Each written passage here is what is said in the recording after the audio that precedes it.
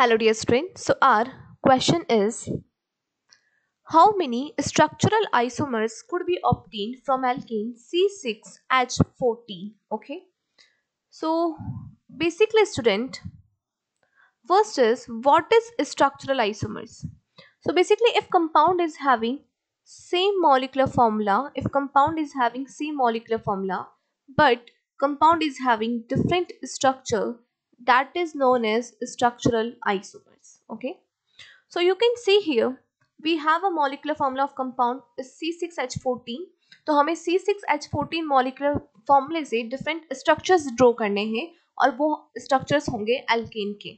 Okay alkane that means जो भी हमारे पास कंपाउंड होगा उसमें सभी कार्बन कार्बन के बीच में सिंगल बॉन्ड प्रेजेंट होगा. Okay so first compound can be when 6 carbon atoms are present in the principal carbon chain.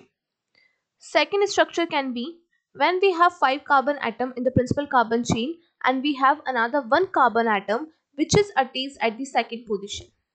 Third isomer will be when we have 5 carbon atom in the principal carbon chain but this methyl group are attached at the third position.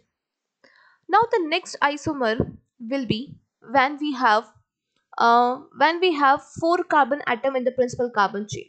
Now we have 2 methyl groups. So 2 methyl groups are attached at this second position. And the next will be when these methyl groups are present at the second and third position. Okay. So now students, you can see here totally 5 structural isomers are possible with the C6H14 molecular formula. Another isomers cannot be possible. So you can see here option B is the correct answer. Thank you.